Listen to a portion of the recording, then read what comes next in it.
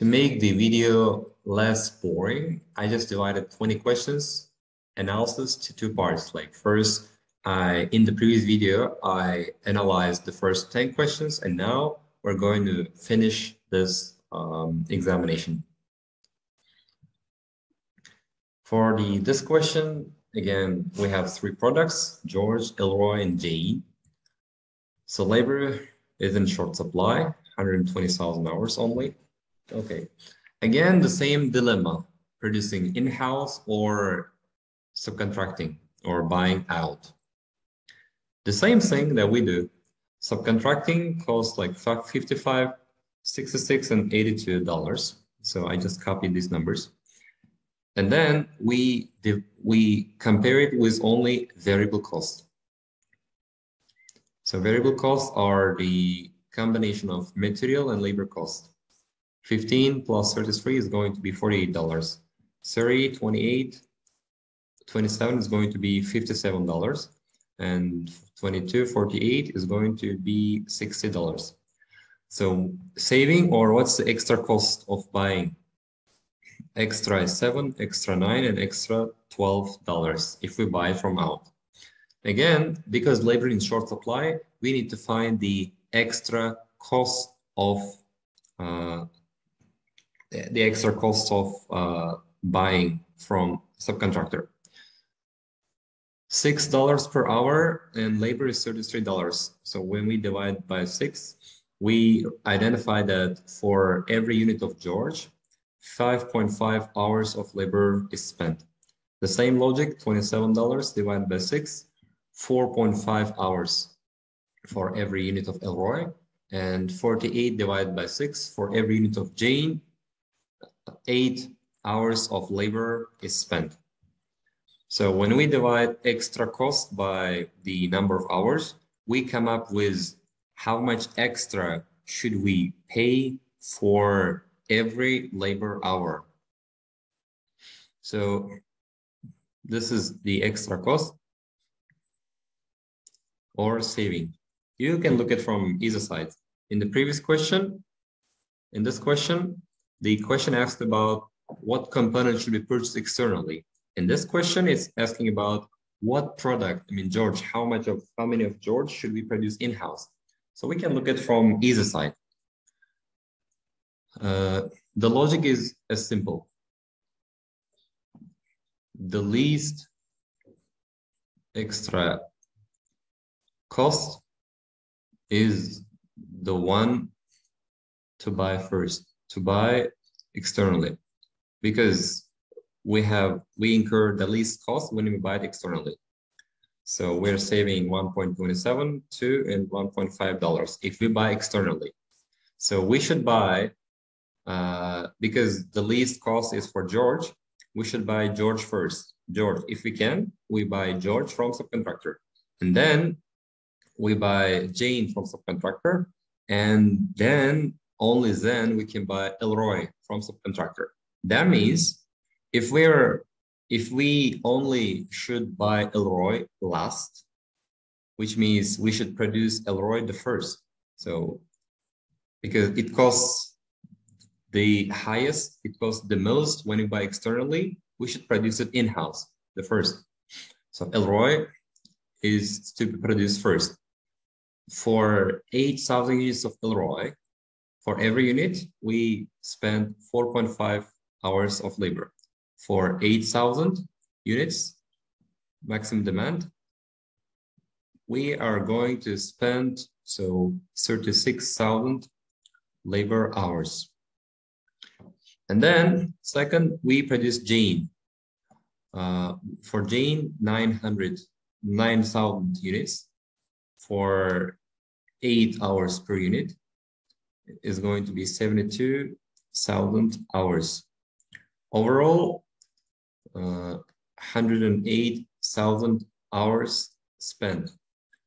The maximum labor is $120,000. So we only have 12,000 hours of labor left. For 12,000 hours, we can only produce, so for every unit, we spend 5.5 hours. So we can produce something about 2.1 something. 2,100 something. We only have this answer. So for the hours remaining, for the 12,000 hours remaining labor, we can only produce 2,181 units of George in-house. And what we do, let me change the color now again to this time blue. We're producing 2.181 in-house, and the remaining from demand, we can buy it from externally, from subcontractor. For this question, payoff table, I really love payoff metrics tables. What's the decision? Okay, which option is selected on the minimax regret criterion? Okay, minimizing the maximum return, minimizing the maximum regret. So the states are as follows. If for the outcome 1 is apparent, and we chose $32,000. So if the outcome is 1 and we went for option A with the contribution of 30,000, what's the regret? So if outcome 1, the highest comes from this 40,000. So if we choose option A, we're losing 8,000 regret. If we choose option C, we're going to have 15,000. If we choose option D, we're going to have 18,000 regret. I mean, subtracting these values from the maximum contribution. And now, if it's outcome 2, and again, which is option A, or if it's outcome 2, the most contribution comes from 80,000. So if we choose option A, we lose 30,000 regret. If we choose option B, we have 40,000 regret. If we choose option D, we have 20,000 regret. The same analysis for outcome 3. If outcome 3, the most contribution comes from option A, so no regret. For option B, we're regretting how much? 37,000. Yes. For option C, 25,000. For option D, 23,000. Regret, because the most contribution comes from option A, and if we happen to choose option D, we're going to have 23,000 less contribution. This is a regret. Now, minimax regret criterion is that for option A, if we choose option A for any outcome, what's the maximum regret? 8, 30, like 30 is the maximum regret, 30,000. If we choose option B, what's the maximum regret? 40, 37, we can maximum lose 40,000 contribution. If we choose option C, what is the maximum regret? 15, 25, 25,000. If we choose option D, what's the maximum regret? 18, 20, 23. Maximum, we can lose 23,000 contribution. Minimax regret is that among these maximum regrets, which is the minimum? The minimum regret is by far $23,000, which is associated with option D. If we choose option D, we're going to regret the least. Our regret is going to be minimum. 13. It's about learning curve. Learning curve is frequently examined in ACCA examinations, and it's comprehensively tested in March setting 2022. The first unit took 160 labor hours and labor cost this much. 4 units have been produced and it's taught 75% learning curve applies. What will be the expected labor hour of the 5th unit? Only the 5th unit. To find the cost for 5th unit, firstly, we should find the time for the 5th unit.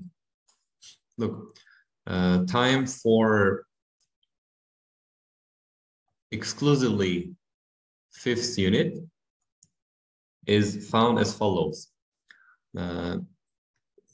Total time for 5 units is found first.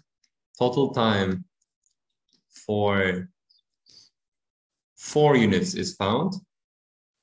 And then when we subtract the second from the first, we're going to leave with only time for the 5th unit. Like how much it takes for the 5th unit alone is found by this formula. But we don't have any formula to find the total time for 5 units. We can only find the average time for 5 units using this formula. Y equals X on the degree of B. This is learning curve formula. Y is the average time for X units. So X is number of units. A is the time taken for the first output. B is the learning index. Learning index is found by the logarithm of learning rate, so 75%, divided by logarithm 2. This is the scientific formula, which we should not bother further. So logarithm 0.75 in calculator gives us this value, then logarithm 2. When we divide this, we come up with this learning index on a degree. So cumulative time to produce 4 units. Firstly, by this formula, we find average time for 4 units. The first time takes 160 hours multiplied by X is number of units. For 4 units, we use 4. And on the degree, we use this learning index. So it shows us 90 hours. On average, for the first 4 units, we spend on average 90 hours per unit. So for 4 units, we spend 360 hours. Time to produce 5 units. Again, the same formula, but instead of this figure, 4, we use 5. So it went down because of learning rate, for every next unit, average time per unit, average labor time per unit decrease 82.03918 hours per unit for the first 5 units. So total time for 5 units is this figure multiplied by 5. And for 410, 196 hours. And then 410.196 less 360 hours is going to give us extra 5.2 hours, which means exactly the time to produce only the 5th unit. We find the time. Now we multiply it by the labor rate per hour. Okay, for 160 hours, we paid $3,200. That means that implies that our labor is paid at a rate of $20 per hour. So for 5.2 hours, we pay $1,003.92. This is the this is rounded up to 1,004. A. 14. It's a very easy one. Purchase this material for this cost, and material price variance was adverse. Adverse means we bought more expensively at a higher cost. We bought 6,850 kilos for this much, 30.195. And if we 195 less 1,370, we come up with what should have been the standard cost for the actual number of kilos purchased. And when we divide it by actual number of kilos, we come up with 4.5. That is the standard price per kilogram. 15, market share variance. Market share variance is very similar to sales volume variance. Okay. Budgeted this much, actual this much. Okay. The company would maintain 20% share. Market was only 90,000 units. So 20% share, 90,000 units is the whole market, and 20% is going to be 18,000 units. So if we produce 18,000 units, we would maintain 20% market share. But actually, we didn't produce 18,000, we produced 17,000. So 18,000 required market share, 17,000 actual, 1,000 units adverse. Of course, this is in units, but here it's given in dollars. So we need to multiply units by standard profit. Standard profit, $50 price for a cost. Standard profit per unit is $10.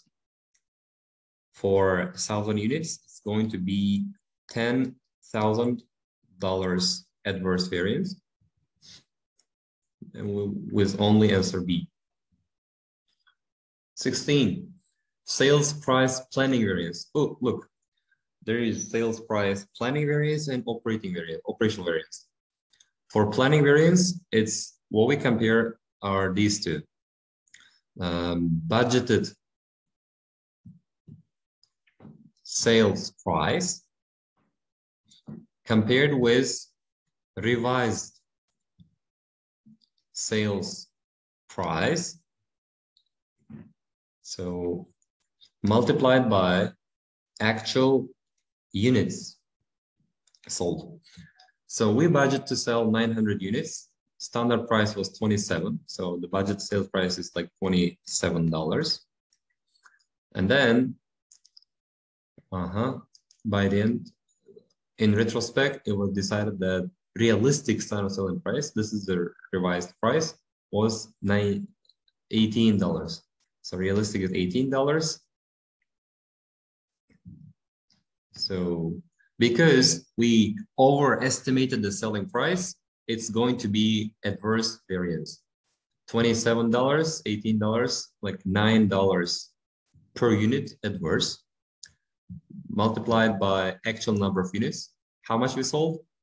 900 units have been sold. Multiplied by 900, it's going to be $8,100 adverse variance, like adverse 8,100. 17. What's the return on investment? Return on investment is going to be profit after depreciation. I use the PAT, and divided by net current assets plus non-current assets. Net current assets means current assets less current liabilities. So investment is going to be the sum of these two. 60 and 240 is going to be total assets less current liabilities, which is going to be 50,000 profit before depreciation. Profit after depreciation is going to be 40,000. When we divide it by 640, 300, how much is going to be? I think it's going to be 13.3. Am I correct? Or let me check it. So the calculator. Yes, I am correct. For 18, transfer pricing. It's a very debatable topic because if we sell at the lower cost, then the selling party is not going to be content. If we sell it at a higher price, then the buying side doesn't like it. So profit A, could also sell the product externally for $30, marginal cost of making 8, full cost 14, variable cost of 1 for sales and distribution to customers. We should calculate what's the minimum cost and maximum cost. Minimum cost is going to be variable cost plus loss contribution. So variable cost is $8. What's loss contribution? If you sell it externally, 30 selling price less, okay.